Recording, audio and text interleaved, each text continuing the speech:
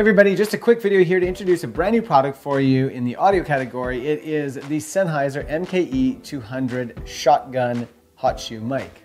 What makes this product fantastic is how everything you need is fully integrated.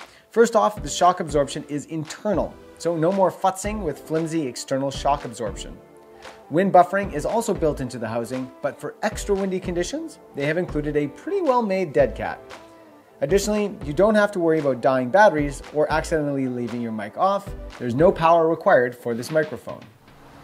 All right, now, the biggest question, of course, that everyone wants to know is how good does the MKE200 sound? Well, we're going to do two tests. First one is outside, where there's typically a lot of construction noise, wind noise, traffic, all sorts of things. So we want to see how good the polar pattern is on this mic and compare it to the camera mic.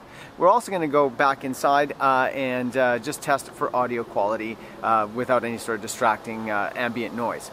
So to do these tests, I'm going to read some short passages here. This one from Andrei Tarkovsky's Sculpting in Time. Short passage, bear with me, let's get going. The point out is to pick out and join together the bits of sequential fact, knowing, seeing and hearing precisely what lies between them and what kind of chain holds them together.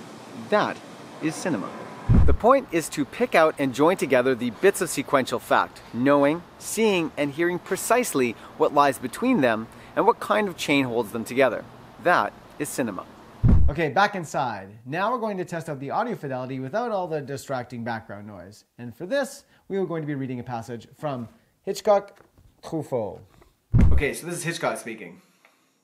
While we're on the subject of the camera flow and of cutting from one shot to another, I'd like to mention what I regard as a fundamental rule. When a character who has been seated stands up to walk around a room, I will never change the angle or move the camera back.